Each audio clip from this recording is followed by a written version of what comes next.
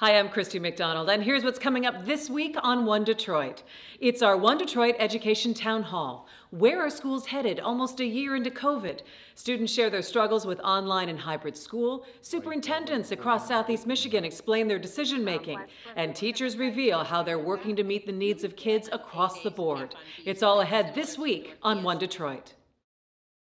From Delta Faucets to Behr Paint, Masco Corporation is proud to deliver products that enhance the way consumers all over the world experience and enjoy their living spaces. Masco, serving Michigan communities since 1929. Support for this program provided by the Cynthia and Etzel Ford Fund for Journalism at Detroit Public TV. The Kresge Foundation. Community Foundation for Southeast Michigan. The DTE Foundation is a proud sponsor of Detroit Public TV, among the state's largest foundations committed to Michigan-focused giving. We support organizations that are doing exceptional work in our state. Visit dtefoundation.com to learn more. Business Leaders for Michigan, dedicated to making Michigan a top 10 state for jobs, personal income, and a healthy economy. AAA, Nissan Foundation. Ally. Impact at Home. UAW, Solidarity Forever. And viewers like you, thank you.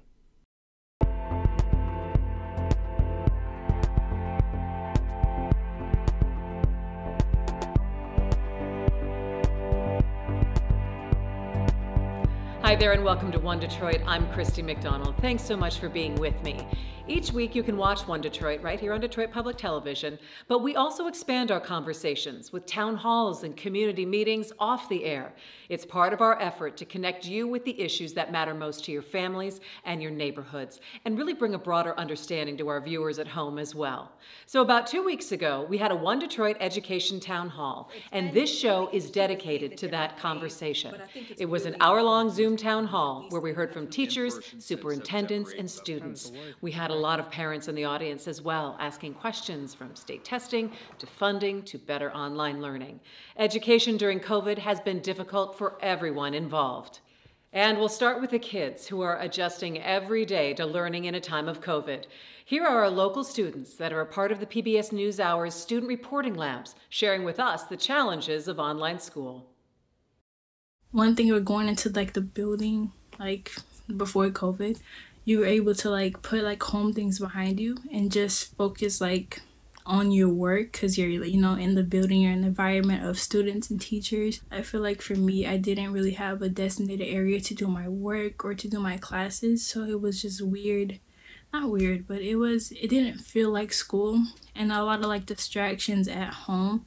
If I had a choice, I don't think I would choose to do virtual learning. Virtual learning is great and all, and the teachers are doing a great job of adjusting and helping their students learn, but nothing beats in-person learning. We've been doing face-to-face for about a week now, with majority of our first semester being virtual. When we had virtual learning, that was the worst, frankly, at least for me. I felt like giving up on classes, and some of them I did. I don't really do well online. My grades slip when I do online because I feel like school's an option when I'm at home, and so I procrastinate and then I don't do my work and then my grades drop. But when I'm actually in school, I do all my work and I get good grades. Going from online to back in person was really hard for me because I was behind online. It's a lot harder to stay focused online. But being in person actually is way better than online. Some of my friends, they so far behind because COVID threw them off. Nobody knew this was gonna happen, so they confused on online work, but they trying. For me, I ask a lot of questions, and I rely on teachers to be there for me. And it was hard for me because I would have to text them, wait for their response, and I'm over here, stressing about it. I'm currently all in-person school. We did switch to online at one point, but now we are back in person. My social life has actually changed a lot. I don't really talk to my friends as much because we don't see each other. There's not a lot of social time for us to talk at school anymore.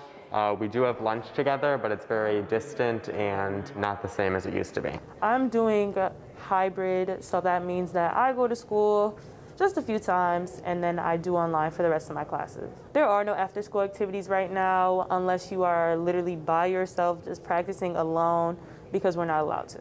Sports got canceled, pushed back. We're wearing masks all the time. You can't take them off. I've been trying to be more careful, wearing a mask literally everywhere, but sometimes you still get it. I'm most worried about getting my family sick and then that kind of spreading to more people. So you have to take a lot of extra precautions. We have to wear masks constantly. And there's always that threat of being switched again to online, like we just were. So online school was definitely different because it was still school, so it was different than last year's online school because it was still school, so we still had to wake up in time and we still had assignments that were due, whereas last year it was credit, no credit. So last year we didn't necessarily have to wake up for every single Zoom, but this year it was important that we did because it all counted. I'm kind of just looking forward to the end of the year because I know that I won't have to wear a mask as much because I won't be in school all day. Going back to lockdown would probably be the worst thing to happen to me. That's not something that I'm looking forward to. But what I am looking forward to is getting out of this. It's looking pretty good right now. We're here right now, so I would consider that a win. As each student learns in their own way, the teachers have to meet them where they are. Here's my conversation with Jeannie Wilson, a middle school teacher at Ann Arbor STEAM at Northside, Dorothea Williams, an ELA teacher at Cass Tech in Detroit, and Beth Friedman, a Spanish teacher at Summit Academy North High School. Okay, Jeannie, so tell me, what is a typical day like for you? And if you want me to pretend to be a student, I'll turn my camera so you can only see the top of my head. I mean, is this essentially what you guys look at every day? I know it is. I see my kids' stuff. I see and hear all kinds of things. I bet you do. So tell us, what's a typical, are you lecturing the whole time? Are there breakout rooms, projects? How have you been able to do this for almost a year now?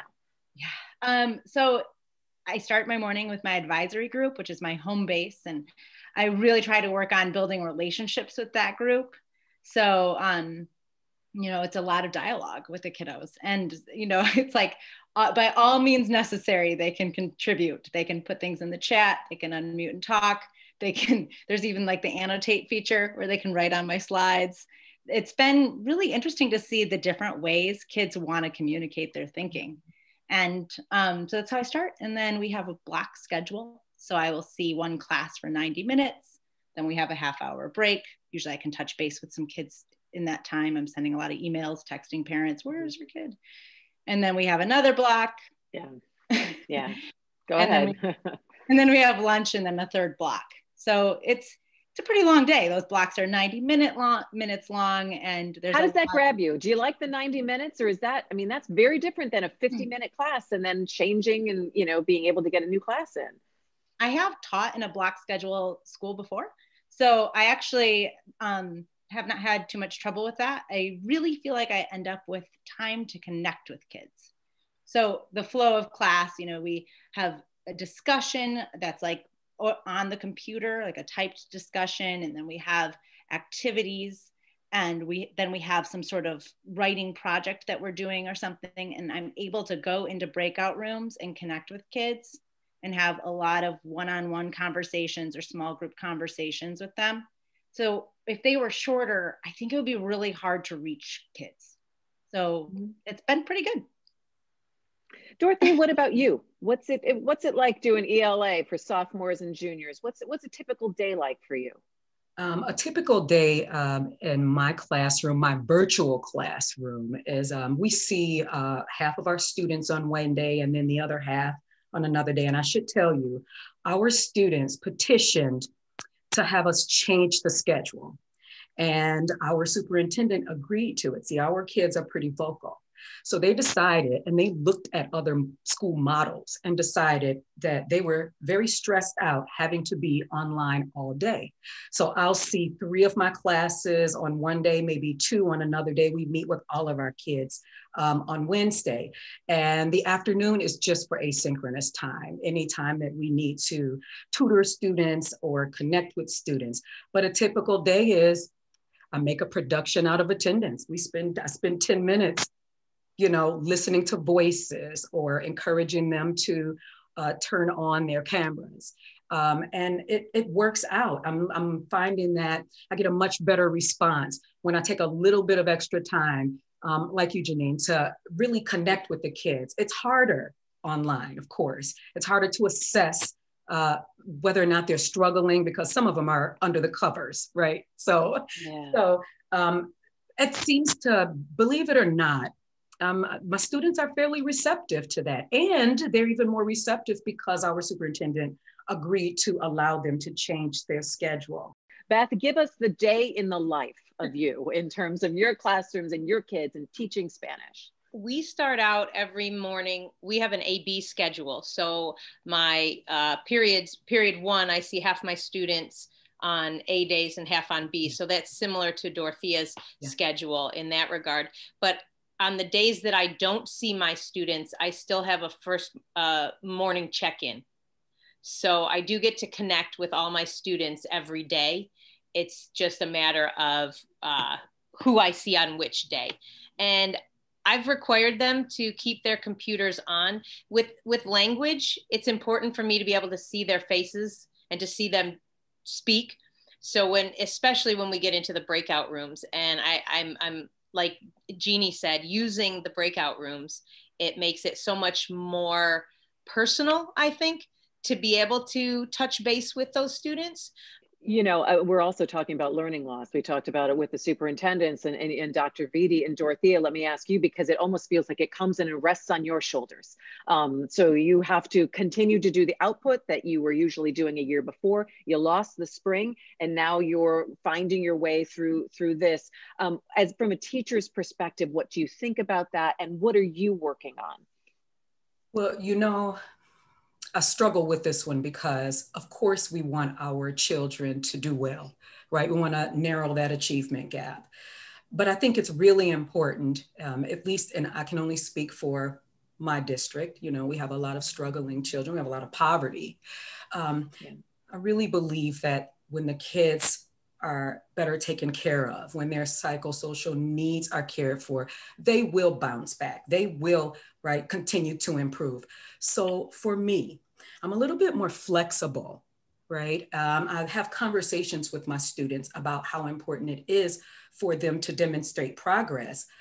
However, that's not as it's important, but I think their emotional needs, caring for their emotional needs are also important, and helping them understand that when you're struggling, we're here, I'm here. Beth, you wanted to say? Yeah, you had mentioned, Dorothea, about the psychosocial aspect of it. Sure. I spent a good 45 minutes today with a student just because she was so overwhelmed by the whole situation. And I believe that that's the most important thing for us as educators, is to understand that these are kids, these are human beings, and their whole apple cart was disrupted. And we need to be there for them first and foremost. And if we show that outpouring, they will work. I think the most important thing is that we don't let this pressure for these expectations, that some of which are a little bit made up, rest on the shoulders of the children. They should not be under so much pressure. So we need to nurture them. We need to coach them. We need them on track and moving forward in their learning, but we do not need to put the stress of learning loss on the kids. That's right. The big overarching decisions that are happening at districts are made by the superintendents and administration. Each district has to cater to what their specific school community needs. I checked in with Dr. Rich Machesky, superintendent of Troy Schools, Mark Greathead, superintendent at Woodhaven-Brownstown School District, Mike Devault, superintendent at Macomb Intermediate School District, and Dr. Alesia Flye, chief academic officer for Macomb ISD. I'd like each one of you to describe your district briefly. And as of this week, whether you're in seat, online, if there's a hybrid, what your school community has chosen and how many are opting to come back. So if I could start with you, Rich, and Troy. Sure, absolutely. So in Troy, we're in our hybrid model right now, which for us is 5 days at the elementary and 4 days for all students wishing to take part in seat in instruction at the secondary level, so 6-12. Approximately 60% of families in Troy have chosen to remain virtual, which means there are 40% total of about 40% of families choosing to be in seat. About 50% of those at the elementary level, about 40% at middle school, and about 30% at the high school level. So we are fortunate to have those that wish to be in seat for a good portion of the week in Troy. Okay, Mark, give us an idea of what's happening in Woodhaven-Brownstown School District, what your situation is right now, and what the community has decided in terms of opting in. Certainly. Beginning in September, we offered our parents and our students a choice. 60% chose to come to school on a daily basis, grades K through 12. 40% chose to be fully remote. And we've been able to do that successfully since, with the exception of the November pause. When high school students were paused, we also paused in-person education for grades K through 8 as well. Right before winter break and the 2 weeks after winter break, we brought all of our students back in a every other day schedule, what we call our safe start, to bring kids back gradually. But right now, for the last 3 weeks, we've had right back at that 60% in person every day and 40% remote. We've offered our parents the opportunity to change their mind at card marking breaks. And each time we come to a transition, we get about 50-50. We get about an equal number that want to come in person as we do that want to transition to remote. And one of the things that we think is unique about the program that we've offered is all of our students are being taught directly by Woodhaven-Brownstown School District teachers. So even our remote students, we have a very limited class size. We stick to it, and we do that so that their transition back into the classroom can be as seamless as possible. It's interesting to see the numbers, flipped in the two districts that we're talking about, which really just goes to the point that each district is making individual choices that services the people in their district, and that's right for them. And that's what's so difficult, I think, when you talk across the board change or across the board, policies that you need to have in place, that it is so individualized to different districts and different demographic areas. Mike, let's talk about Macomb. Give us an overview county-wise about where you are in terms of in-seat, online, or combination. Yeah, just for your listeners' information, we have 22 districts, including the ISD here within the county, about 130,000 students, give or take. So we have, if I can just start with the ISD with our special needs students, we've been in person since September 8th, but with an option of parents to choose remote. And then the other 21 districts, we're pretty much have all options on the table. We've got some districts that have 15% remote and others at 50. But of the 22 districts, and just past couple of weeks, Chippewa and Utica have started their programs. So the majority of our districts are in-person education options. And I think that we've learned a lot from it, and our parents appreciate it. And so, Alesia, when we look at all of this and we hear from different districts across the area, we're getting some questions from people who are in our town hall right now. Our superintendents, our districts and ISDs is sharing within the counties about what they're doing across the area, saying, this is working for us, this isn't working for us, and looking at a shared set of data? Absolutely, Christy. One of the things that we've done since the school closure last spring, we meet, last spring we were almost meeting daily with our 21 superintendents throughout Macomb County to do exactly what you're describing. And we've continued to meet. Now it's about weekly, it's at least once a week. But if something surfaces, we meet even more frequently if we feel we come together, that we need to come together. And we're having those exact conversations. The superintendents report the status of where they are in terms of their instructional delivery and talk about what's going well or things to consider as you transition. Because as Superintendent Devault mentioned, with a county the size of Macomb County, we have a variety of options that are occurring, but each of our districts almost all of our districts do have at least an in-person option. And what has been critical that we've heard from both Dr.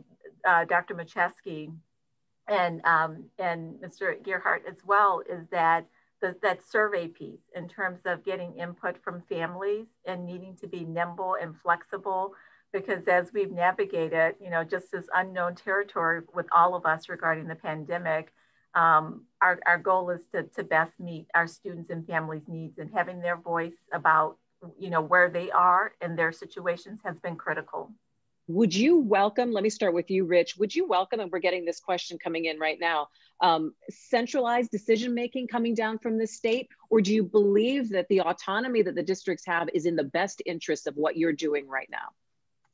What we've talked about in Oakland County, and we talked about this from the very beginning of the pandemic, is what we really wanted to see from the state were more clear guidance around what is considered safe and what is not. What are those thresholds that we should be looking at as a community? Because we're not health officers. So if you could provide us thresholds that we should be considering as to when it's safe and when it may not be safe, that's all we would really want at the state level, and then allow us at the local level to make those decisions based upon the needs within our community. Mark, I came up with a list of questions, and I could talk to you guys forever, but I keep seeing the word challenge on my list of questions. Like, what are the challenges? What are the challenges? Let me ask you, what has gone right during this entire process? And then what has been your biggest challenge? Choice has been what's gone right. That's enabled us to try to provide support that can best meet the needs of the students. The students that we listened to earlier, hearing their anxiety just really hit me, and it only starts to scratch the surface. So if I transition into challenges ahead for us, or challenges that we've experienced, and then the challenges ahead for us are having the resources and support that we need to address not just learning loss, but also the social emotional impact that the pandemic has had on our students. And that needs to start sooner rather than later. Well, let's get to the learning loss. There is a recent poll from Education Trust Midwest that came out. 85% of parents say state leaders should have a plan to address pandemic learning loss and make sure kids are back on grade level. Alesia, let me go to you. How extensive do you believe the learning loss is? How can you measure it?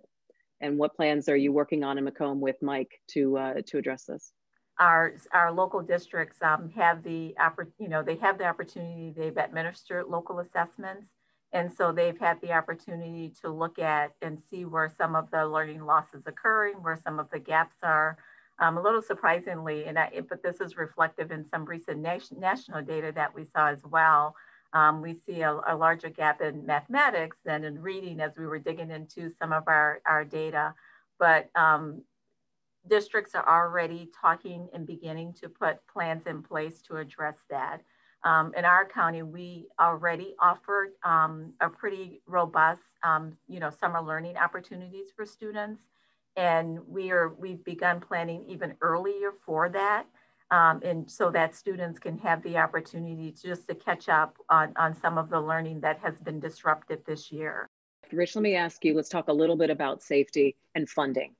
Do you believe that you have the funding necessary to make sure that your schools are safe when kids roll back in, whenever the vaccine rollout gets up and going and we have more of the community vaccinated?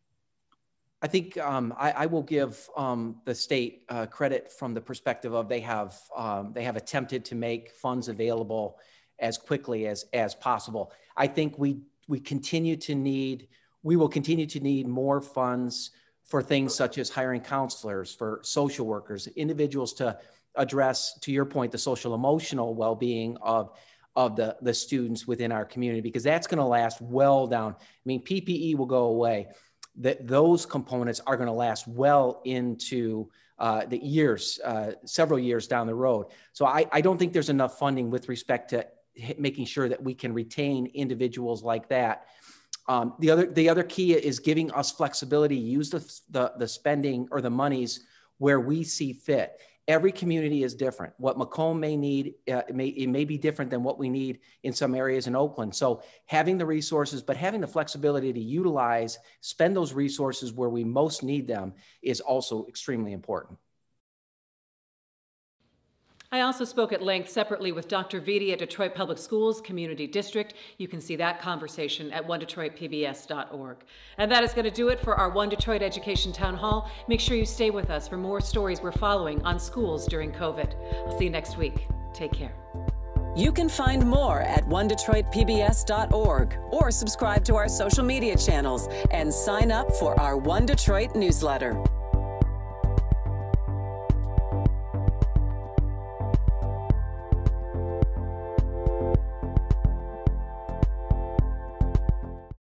From Delta Faucets to Behr Paint, Masco Corporation is proud to deliver products that enhance the way consumers all over the world experience and enjoy their living spaces. Masco, serving Michigan communities since 1929.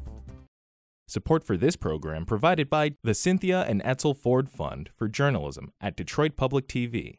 The Kresge Foundation. Community Foundation for Southeast Michigan. The DTE Foundation is a proud sponsor of Detroit Public TV, among the state's largest foundations committed to Michigan-focused giving. We support organizations that are doing exceptional work in our state. Visit dtefoundation.com to learn more. Business Leaders for Michigan, dedicated to making Michigan a top 10 state for jobs, personal income, and a healthy economy. AAA, Nissan Foundation. Ally. Impact at Home. UAW, Solidarity Forever. And viewers like you, thank you.